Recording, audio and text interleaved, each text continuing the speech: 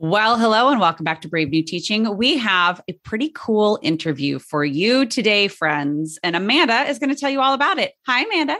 Well, hello, Marie, and hi, everyone who's here. Thank you for being with us for this 2022 season. We are rocking and rolling in season 4 of the podcast, which again is like so hard to believe. Bananas, yes. We just are so thankful that our community is growing and the people that we've gotten to connect with has just been just one of the best parts of hosting this podcast. And so as part of that, I was able to connect with a listener and Teacher Graham friend, Jolene Heineman. You guys might know her from Instagram if you follow her and her counterpart. They are at Choice Voice Teach. And Jolene and Stephanie wrote a book a few years ago, and they wrote their book all about their choice reading program and how they implement it in their schools. They go through a lot of the research-based practices behind it, which I know a lot of us have really become well-versed in over the years, and we're all in to hear about their specific program. So I said, Jolene, you teach like 50 minutes from my house. Can I please come watch? And she said, yeah. So I went down to her high school. I spent the day there, and I actually got to participate in this reader's workshop that she has put together and wrote about in her book. So what you're going to hear today is our interview that kind of came after I participated in 2 sections worth of the reader's workshop. It was so cool. I'm so jealous. I will say one of the things, okay, hear me out when I say this. There are a few things that I missed from being a very early years teacher. I miss going regularly to observe other teachers. Like it was built into the fabric of like being a newer teacher, right? You have to go and watch other people. And then you just kind of get underwater, right? Like so fast. Not that you're not underwater when you're first teaching, but it's one of the things that you have to do. So you go and do it. And observing other teachers is probably the single best thing for any teaching practice period. Oh, yeah. And so being able to go, like, I always think to myself, okay, let's do at my school, a few times we've tried to do, we call like instructional rounds, right? Where you go, and then we had it going and then like summer came and it's like, then we had it going and then something else happened and then COVID happened. And now it's like, oh, it'd be really great is to get back to that. And then we all just kind of look at each other and go, someday. So it just sounds so cool though, to be able to hear you talk to at least another teacher, like talk to Jolene. I mean, I loved listening to it, just listening to how the two of you can just right in the moment, right after you've seen this in action, debrief and break it all down. It's just so good. Yes. Well, and one of the other things that you and I are trying to do here is not just sit on a pedestal and show everyone that we know what we're doing and listen to Amanda and Marie. Because we might not. We absolutely don't. And part of like the cool thing about the space that we have is the ability to invite others into it. And just having this chance to sit down with Jolene, like you said, like in the moment, like see the actual lesson start to finish. I was actually part of it. I was in the workshop, which you'll hear more about in the interview. That's so cool. But like these strategies, like if we're not getting into the classrooms of our own schools and our own teacher friends, we're certainly not seeing nearly enough of other people's work around the world, around the country. And that to me is the opportunity that I'm trying to embrace in this like brief, like step outside of my own classroom. I'm trying to spend my time doing those things that I couldn't do. And this is one of them. So I'm so excited that I was able to use a little bit of my side step in this career to bring this to everyone here at Brave New Teaching and listen and enjoy and meet Jolene. I did not get a chance to interview Stephanie. So please keep in mind, there is a brilliant duo behind this workshop method that they are going to go through, or Jolene's going to go through. That was just like a timing thing. They're both amazing. They don't teach at the same high school anymore. They used to when they were developing this, and then Jolene moved on. This is just incredible. I think it's useful. You can start implementing these ideas in your classroom next week, next month. Really simple. It's not reworking things we already know. It's just a new approach that I think you're all really going to like. Absolutely. And we hope you enjoy. Let us know what you think in our Instagram comments and DMs, and leave us a rating and review on iTunes if you have a sec. And without any further ado, cue the music.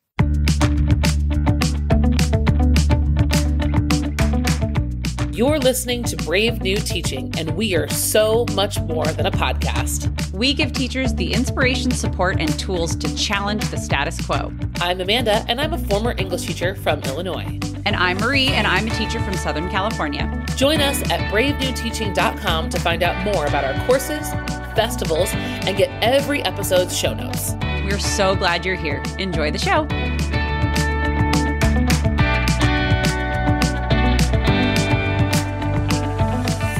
Ladies and gentlemen, welcome to the podcast. We're going to get started right now. I am sitting here with Jolene, and I'm going to let her introduce herself and tell you a little bit about her experience teaching, where she comes from, and what we're working on today.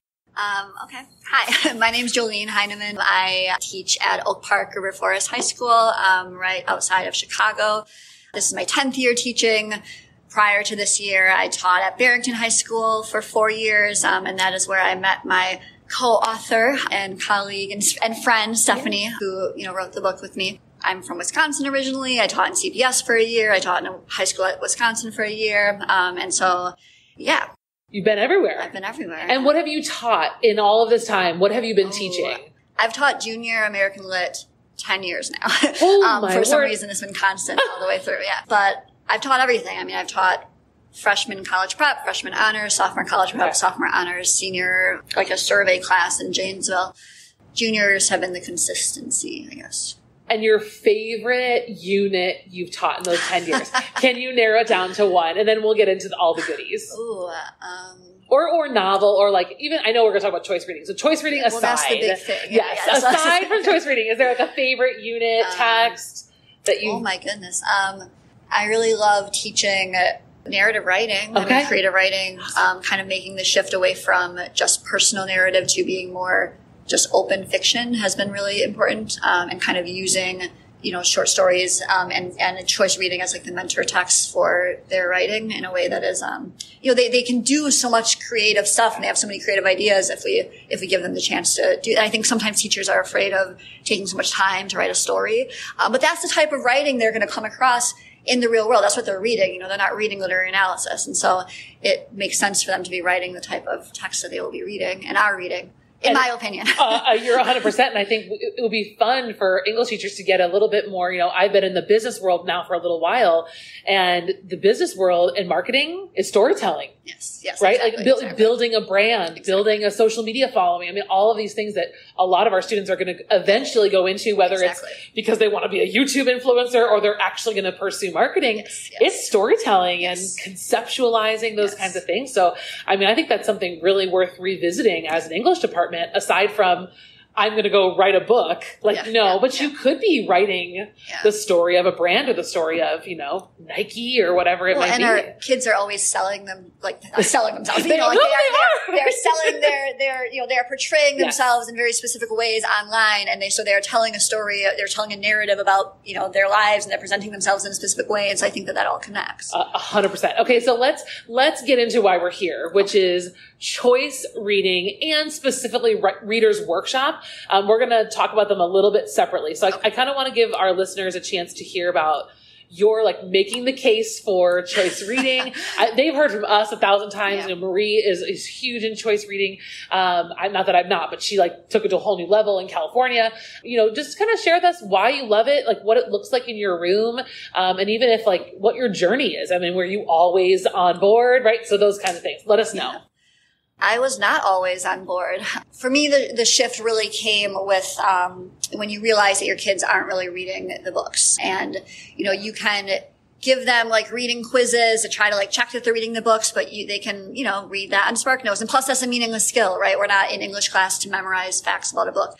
And so when I started thinking about my actual intentions and goals for the class, they were not being met by using exclusively whole class books, that kids weren't really reading, or they were reading parts of, or they were dipping in and out of. And so independent reading, was a way to know that they're constantly reading, right? And I really like NCTE's term of protected time, right? Having that protected time in class to be reading, because we know, even from our own lives, that there's not a lot of time to be reading, right? Yeah. And especially for kids. and especially for kids who don't know that they like reading, right? And so having that like protected time in class where you see them reading, they're reading, and then at least they have that, and if they're not reading the whole class books, then whatever, at least they're reading these other novels that they're working throughout the year. And so, actually it was Stephanie, that got me into independent reading, years ago now at Barrington. We were both doing it, and actually a lot of teachers at Barrington do it. And then we were trying to think about how to make it have accountability. And I like what you said earlier when we were talking that accountability doesn't have to be, a grade in the grade book, that it can be it's just it could be the community, or it can be just the conference, or just kind of having someone know what you're reading, how far along in the book you are, asking you what you like about it, like having that accountability aspect.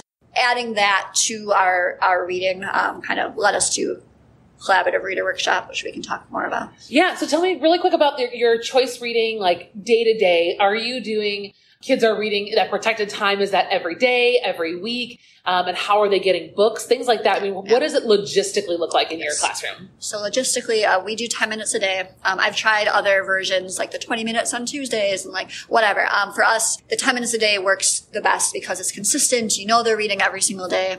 If you're just doing it twice a week, then you don't know that they're reading every day, right? And I want them to be reading every day, to be building that habit. And if they have the consistency in the classroom, I found that they're more likely to bring the book home with them and keep reading it, right? Because they've been reading it every day. So we do 10 minutes a day at the start of class. You might think at first that 10 minutes isn't enough time, but it is. It definitely is. I mean, you can make a lot of progress in 10 minutes. So for me, I'm very fortunate to work in a school that has a stellar YA collection of fiction collection. So our books come from the library, and then also I have my own classroom library that I've been building throughout the years. I had a Book Love Foundation grant 2 years ago, so that helps a lot. I also just get books. I mean, wherever you get books, right? You might buy them. Yes. Also, I have people donate them. Parents donate them. That bag of books I picked up when I was downstairs this morning. Someone left for me. So, kind of just building the library that way. So it comes from both places.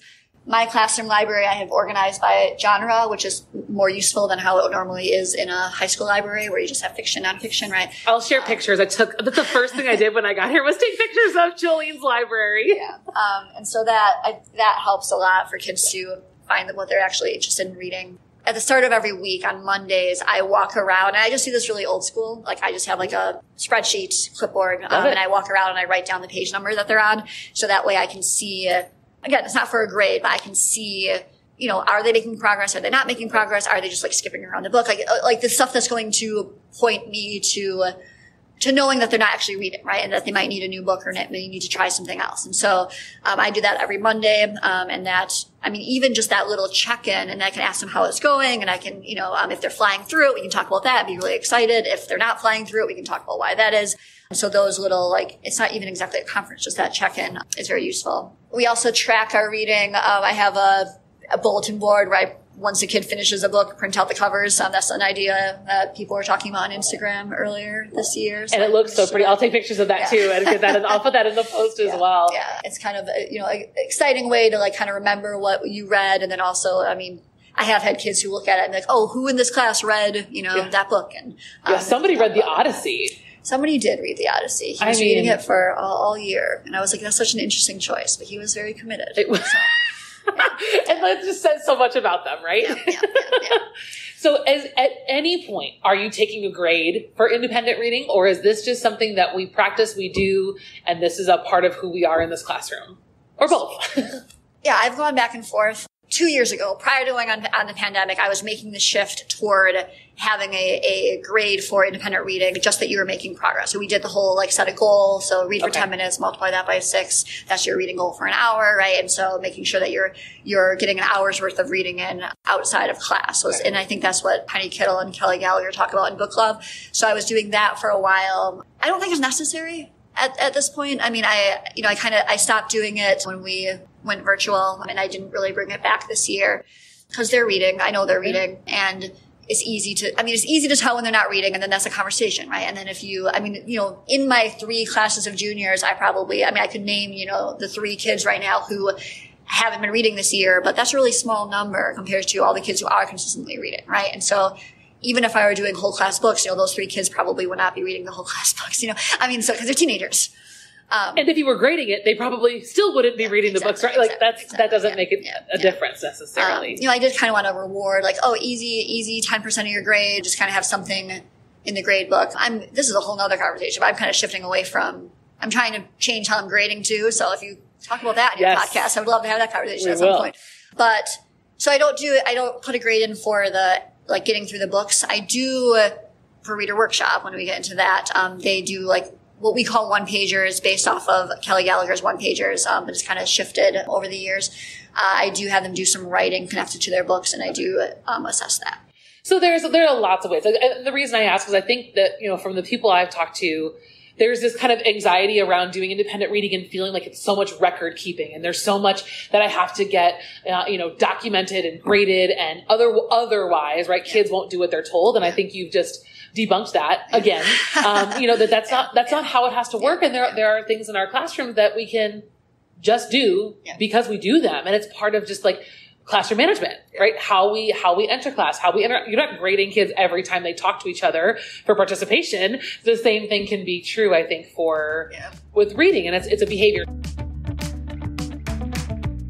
This episode is brought to you by Curriculum Rehab, by us, the team here at Brave New Teaching. It is the first and only teacher PD of its kind, a course to help teachers like you by guiding you through creating your own personal framework for curriculum. You make it work for you, your students, and your unique situation, because nobody else knows what the kiddos in your classroom need the way that you do. Curriculum Rehab takes all of the resources available to you, all of the lessons, the assessments, the activities, all of the texts, everything that could possibly be there for you, and it helps you organize what you actually need in order to attain your teaching objectives. These are the strategies that Amanda and myself have used in our own classrooms, have developed over very long years of teaching and figuring things out, combined together to create this framework and these strategies that we can guide you through. This course will give you the tools you need for a complete curriculum overhaul, or to start from scratch. Wherever you are on that continuum, it does it all for you and with you on your timeline. So start today, do a little bit more in a couple of months, and then pick it up next summer. It's Teacher PD the way it should be, on your own time. Head to curriculumrehab.com/course for more information, or just head to the show notes for this episode. We cannot wait to see you there. It's finally time to take control of what goes on in your own classroom and create the curriculum of your dreams. All right, let's get back into the show. Okay, so let's get into this idea of Reader's Workshop, which is different from what the Teacher's College, right, or middle school version of this looks like. I know for me, so those of you guys who are listening, I am here like right now in Jolene's classroom, and I just sat through two class periods, and I was able to be part of two different groups, and I was blown away. I've read Jolene's book, and experiencing it was a lot like what it was like reading the book, but it was so cool. So let us, kind of walk us through the process of a Reader's Workshop and how that integrates with your philosophy with choice reading. So we call it a collaborative reader workshop to kind of differentiate from, other ideas of a reader workshop. And the idea is to kind of create a larger community around what students are reading. So it's not just their teacher checking in on them. It's a larger group. So what it looks like is once a month, I normally do like first Fridays or something like that. This year I've been doing kind of the days right before long weekends, which is a nice thing to do on those days. It works out really well. So we're here the day before Thanksgiving break. But once a month we invite in people from around the school to facilitate Reader Workshop. I have a librarian that I partner with who is consistent. And so I get her first to make sure I have at least one other person. And then we just invite other people, right? So today we had a retiree. She comes in, a retired English teacher. She comes in for 2 periods where we do it. We had a special ed inclusion director. We had a science teacher. We've had other English teachers. Last month, the principal came in.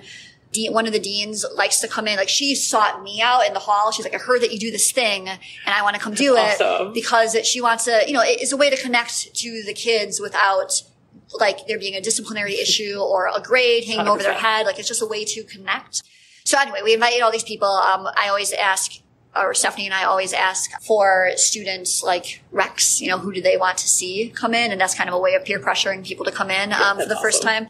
And then this is a side note, but once teachers do this once, they always want to come back. And they might be annoyed about giving up, a half hour of their day.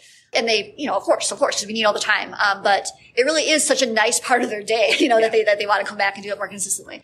So anyway, each month has a focus because we're all reading different things. So we always have a skills focus. This year we've had 3 so far, and we've been kind of reviewing just kind of basic literary plot points, right? So we did characterization, conflict, and theme were the 3 that I did this semester. And so if we're all reading different books, we can still talk about what a theme is, and how that is different from a topic. And you can share out your theme. I can share out my theme. And we can share about different books, hear about different books. It's kind of a way of hearing about lots of different books that you might want to read, but still be practicing this skills focus, right? And it's a way of also connecting it to whatever you're doing in the whole class reading, right? And so second semester, we do book clubs around different American identities. We talk a lot about intersectionality. And so I'll probably do a reader workshop where the focus is intersectionality, right? And so then they're connecting their choice reads to their whole class book as well. Yeah, so that kind of gives us focus, gives you a starting point for discussion. On discussion days, we start with 10 minutes of reading. As we're reading, we have facilitators join us, and then kids do a quick write just about the topic, right? Whatever the focus is, the skills focus is. So even if they did not prepare their 1-pager, which they should have prepared for today, they still have something to say because they all did the quick write. And so that gives us, a starting point. So you don't have to feel bad if you didn't do your homework or, classwork in this case because they have time, but and then I always have facilitators introduce themselves, introduce what they're reading. So it's just a whole bunch of book talks in a row. And then we have about 15, 20 minutes for discussion. And, I always say start by introducing the book you're reading if it's new, then share out your quick write because you all just did that. So you all have something to say about that. And then the conversation just kind of goes from there. So focusing on theme, moving into other things. I mean, they often will go off into, things that might not be related to books at all. And in our opinion, that's totally fine because what we want to do is have kids give students an opportunity to have positive connections in English class, to feel relaxed, to feel like they're part of a larger community, to connect with their principal or their dean or their, coach or whomever in a way that's outside of authority almost. You're talking more on a one-to-one, like you're reading a book, I'm reading a book, and we're talking about that. It's not like anything's being held over your head. There are so many amazing points. I mean, I will probably ramble about this a lot in our conclusion, when I'm recording by myself and I write down all my thoughts. But I mean, number one, the authentic audience. I feel like English teachers, we struggle with this a lot of times in writing and, even in discussion, but having an authentic audience for this conversation, talk about motivation, forget grades. If we're going to kind of go back to that topic, if we want kids reading, giving them an authentic experience and audience to share their reading, this is what it was. And those points of connection, right? Not that, SEL, let's talk about SEL. This was a social emotional experience just as much as it was a reading one. And that's human. Yeah. Why do adults read? Well, I love to talk about the books with my mom and my brother and even not all the time, but enough times that that's reading is communal. And I think that was what's so amazing about, I've not really seen this in other choice reading efforts. And I think this is something that's not hard to implement. And clearly it's got the whole school, not the whole school, but here and there, you're making these points of connection with adults. And have you guys run into any issues in terms of, just in general with either choice reading or readers workshop that you've had to troubleshoot around? Are there things that people might run into that you could say, caution, and here's a possible solution? Yes. Okay. What are some of the roadblocks that came in the way? Well, the first roadblock is just getting people to come join, right? And we started this at Barrington High School, and then I got the job here, and I had to start totally fresh. And as a new teacher, and without your buddy. Yeah. And so it was how do I convince people to give up their precious prep or lunchtime to come talk to my students about books? So that is a challenge at first. I would say start with, one or two, people that you're consistent with, right? So partner with somebody who is part of their job potentially, right? So a librarian or, we have a lot of teacher coaches here who have open periods specifically to come into classes, right? So start with one or two people that are consistent. And then if you just have 3 giant groups, like whatever, that's what it is, right? But then, you know, I mean, obviously you can like peer pressure your friends to come in. But bribery. Stephanie used to be really great because she bakes. I don't bake, but, so she used to bribe people with baking. But I'm not kidding when I say once people like know what you're doing, like word kind of spreads. They do want to come back. You know, that dean did like approach me at the beginning of the school year, being like, I heard about this thing that you do. And then other facilitators will recommend you to invite other people in, like, oh, I know this person likes to read and they don't, you know, they're not an English teacher. They don't talk about books that much, but you should invite them. Having kids invite people or having kids give you recommendations, because then you send them an email that says like, you know, someone from period 3 wants to see you, blah, blah, blah. And then teachers are very responsive to that. I have a science teacher that frequently comes in because of that, you know, because a kid invited him. So that's kind of a way of getting people in. Well, I think you've solved a lot of the problems. Like, because I was wondering, like, well, what's going to happen when you get into the group and then you have silent kids or kids are not talking? You've already preempted that with the quick write and the assignment from the day before. So there's, and it's not, you've also preempted the time issue. 15 to 20 minutes is not too much time to fill, but enough time for good conversation. Exactly. So I think being able to manage both kids are coming prepared with something. Yes. No matter what, because they exist and they just did a quick write. And that the time is not overreaching what's possible. I think those are probably the things that would make me the most nervous that you've solved. Yeah, no, I agree. The other thing is like, if I've had parents come in, I've had community members come in. And then also, you know, if worse comes to worse, you can always have a student run the group and then switch off, which is less fun. But Stephanie also has seniors come back into her, you know, so once like these juniors, I mean, it's been so inconsistent these last couple of years just with the pandemic, but, you know, I'll invite these juniors once they're seniors to come back, and that gives them a leadership opportunity as well.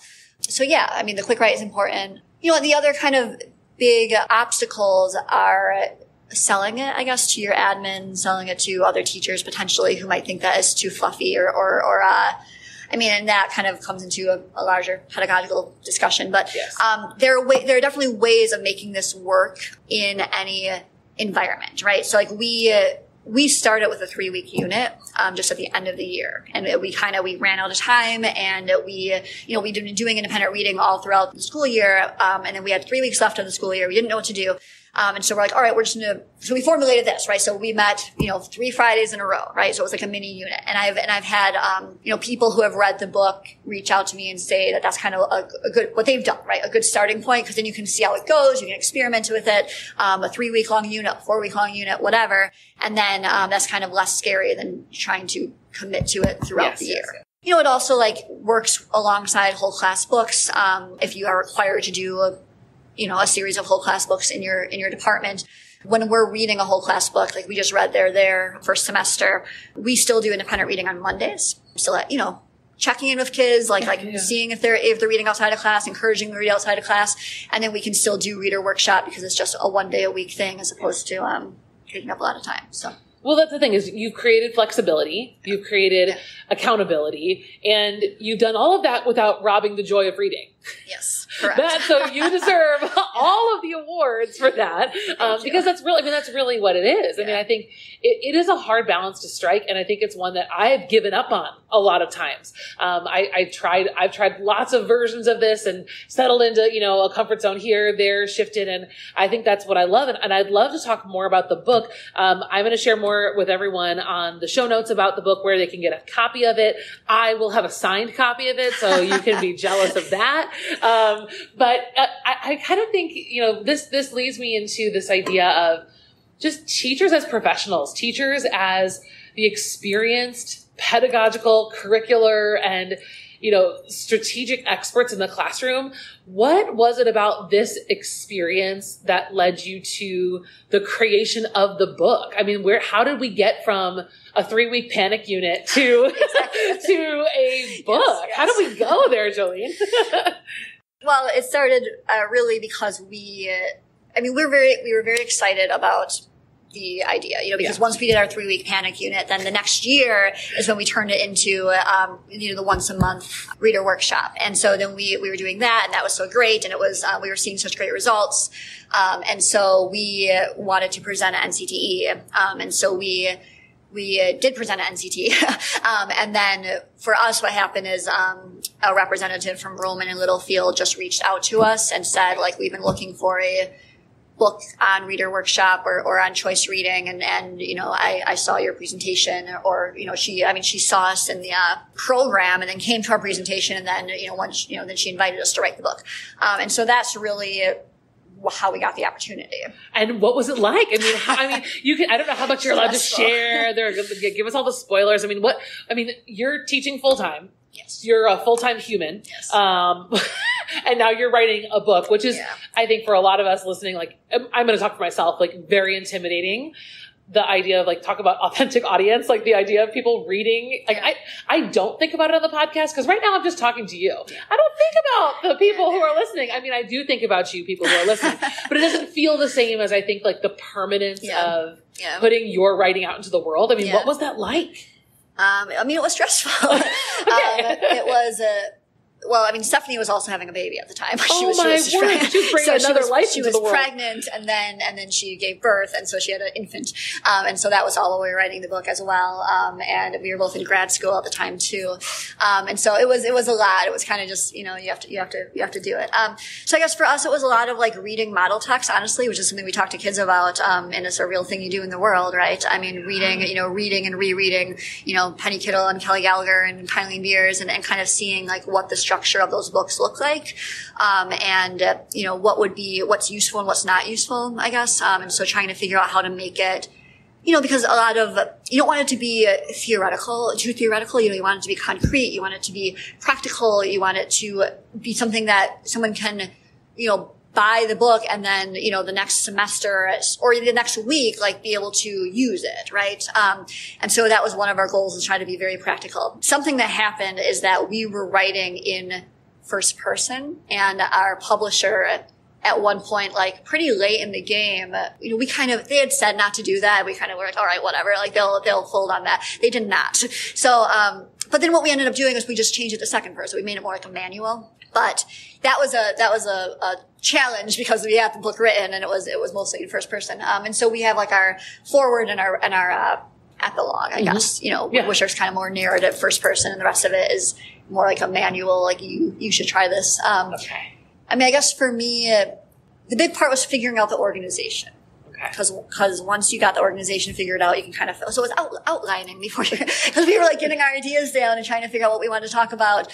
And then when I remember like sitting in a specific coffee shop in Chicago and kind of playing around with the organization, and then figured out like if we separated like with the what at the beginning with like what actually is this, like what does the reading look like, what does the writing look like, what does the discussion look like, and then our second half of it was why. And that way, like, if you're somebody who doesn't have to be sold on choice reading at this point, like here's just what it is. Here's what you do, right? But if you're somebody that does need to be sold, you know, we have, you know, these are kind of the way that we broke it up was how it helps academic achievement, how it helps SEL, equity, so both differentiation and cultural responsiveness, and then also how it helps your like lifelong reading habits, like what adults do, as you said before. And so we broke it up that way. And kind of once we got that sequence figured out, then it was just, I mean, we know all the stuff, you know, it's just a matter of putting it down in a way that felt practical for like what would be the book that we'd want to read, you know. Would you do it again? Write a book? Yep. Oh, I would. Yeah, for sure. I would like to. You know, Stephanie and I have gone back and forth between like, no, never again. And like, of course, we're going to do it like next year. But no, I mean, it was hard. And it was, you know, it was also like I got the new job. And so we were seeing each other every day. And so it was difficult to find time to collaborate.